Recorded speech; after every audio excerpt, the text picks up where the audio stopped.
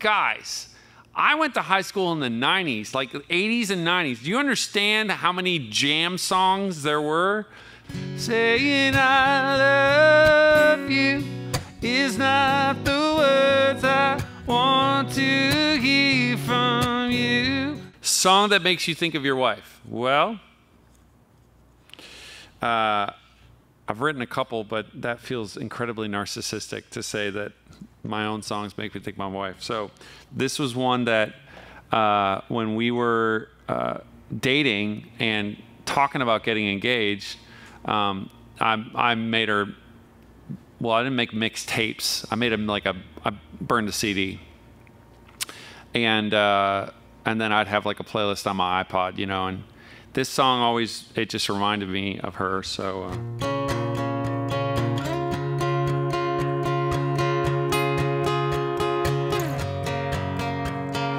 Alabama, Arkansas, I should love my mom and pa, not the way that I do love you. Well, holy moly, me oh my, you're the apple of my eye. Girl, I never loved one more like you. Oh, home, let me go home. Home is wherever I'm with you. Oh, home, let me go home. Home is wherever I'm with you. Ba, ba, ba, ba, ba, ba, ba, ba. Ba, ba, ba, ba, ba, ba, ba, ba. La, la, la, la, take me home. I forgot that part. Honey, I'm coming home. And then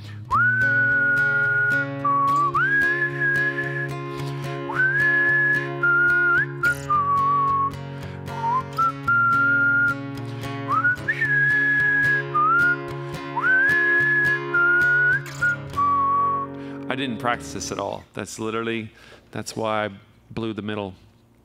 That song was called Home by Edward Sharpe and the Magnetic Zeros. Song your kids.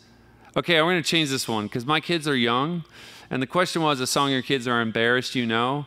And I think it's more so a song of my kids that I'm embarrassed I know. I mean, I think probably the number one culprit of all parents universally around the world is baby shark doo doo doo doo doo doo, baby shark doo doo doo doo doo doo, baby shark doo doo doo doo doo doo doo doo. Mommy shark doo doo doo doo doo doo, mommy shark doo doo doo doo doo doo, mommy shark doo doo doo doo doo doo doo doo. 7 years of musical training, ladies and gentlemen, right there, right there. So I would say that definitely that song. Song you jammed out to in high school. I mean, guys, I went to high school in the 90s, like the 80s and 90s. Do you understand how many jam songs there were? I mean, there's like categories of jam. I mean, there's big hair rock band jam songs, and then there's like grunge jam songs, and then there's ballads, like all the power ballads that came out there, like saying I love you is not the words I want to hear from you. I mean, yeah, More Than Words was huge, or like, hold on, little girl, show me what he's done to you. Yeah, I mean, and he sings really high, and I could never sing that high, and my voice cracked all the time. But the chorus is great. I'm the one who wants to be with you. Deep inside, I hope you feel it too. That was great. It was great. And then, you know, we had like a lone, listless breakfast table in an otherwise empty room. A young girl, violins, center of her own attentions were. Mother reads aloud, child tries to understand it, tries to keep her proud. Anyways, yeah, the list goes on and on and on. So those are my favorite songs I like jamming out to in high school. I mean, amongst others. Song you want played at your funeral. Wow, this is morbid. Incredibly morbid. I don't think it's probably appropriate for a funeral, but maybe for like a celebration. But you got a friend in me. You got a friend in me. When the road gets rough ahead and you're miles and miles from your nice warm bed, you just remember what your old pal said. Boy, you got a friend in me. You got a friend in me. It's all up in my head, just rattling around. It's why I can never remember where my car keys are. Song you would sing for the Pope. Well, this is kind of an inside joke. In 2013, I was invited to an event called World Youth Day. It happens every couple of years, and they changed the location. This particular one was in Rio, Brazil, and I was invited to sing part of a Saturday night prayer service. And there were somewhere between 2 to 3 million people were there, and the Pope. And so I sang, Lord, I come, I confess, bowing here, I find my rest. Without you, I fall apart. You're the one that guides my heart. Lord, I need you. Oh, I need you. Every hour I need you. My one defense, my righteousness. Oh God, how I need you. Very special moment. Stuff like that, you know, you don't think about that when you write a song, but then every time you sing that song now, all those memories can just randomly come back. Something else that could come back too is, did I forget to unplug the iron? My current single, I wrote Alive and Breathing like over a year ago, way before all the events of COVID and stuff happened. And so it's always, you know, writing a song and using words, and then all of a sudden the words take on a different meaning. And that happens a lot for songwriters and artists. You know, you can't think of every scenario where a song is gonna impact somebody. But I think that just shows the power of music and how God can use songs to speak to people. But or hold your heart, or stirs your soul, when matters come to mind. The cares you keep, the thoughts you think, it's not all wasted time. Seek and you will find. Joy still comes in the morning. Hope still walks with the hurting. If you're still alive and breathing, praise the Lord. Don't stop dancing and dreaming. There's still good news worth repeating. So lift your head and keep singing. Praise the Lord. It's loud. It's loud.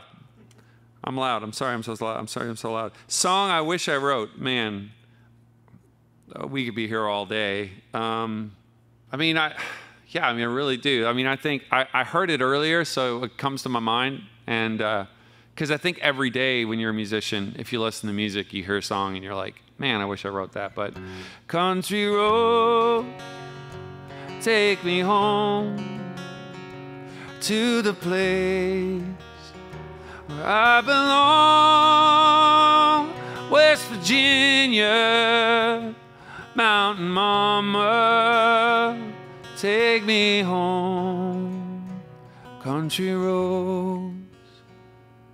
Yeah, I would see that's definitely up there. John Denver is just amazing. Song that always gets stuck inside your head. This feels kind of on the nose, but this song's gonna get stuck inside you. This song's gonna get stuck inside you. This song's gonna get stuck inside your head. This song's gonna get stuck inside you. This song's gonna get stuck inside you. This song's gonna get stuck inside your head.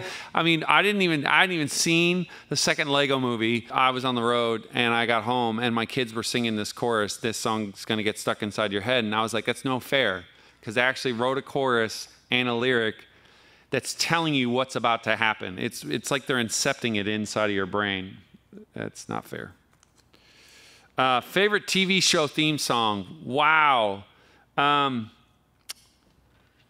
mean, all my favorite TV show theme songs were instrumentals because growing up, I just played piano. I didn't sing. And so, like the theme from MacGyver. Na, na, na, na, na, na, na, na, na, na, na, na, na, na, na, or A-Team. That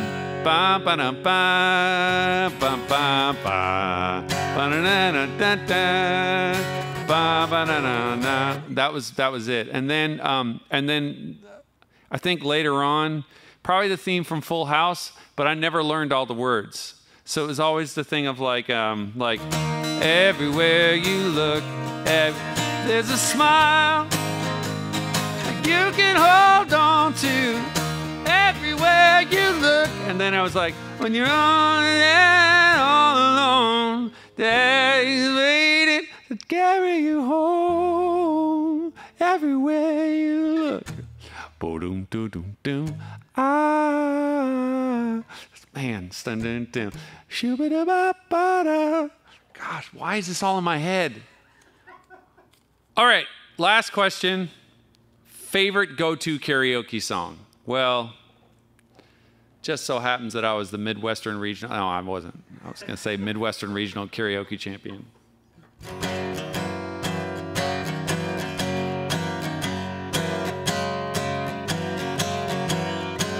Sing along if you know it.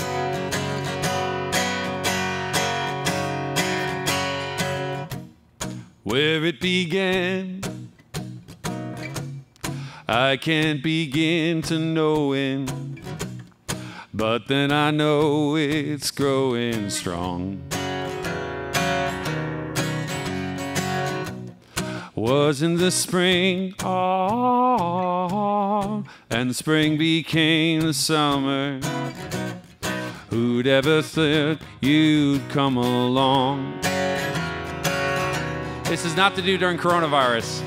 Hands, touching hands, reaching out, touching you, touching me. Sweet Caroline, good times never seem so good. So good, so good, so good. I've been inclined to believe they never would, but now I'm gonna end it right there. That was fun. I'm glad we did that. Man, it's funny, you sing a song like that and talks about hands touching hands. You're like, all of a sudden you're like, wow, apparently the past 6 months taught me how unsanitary we have been.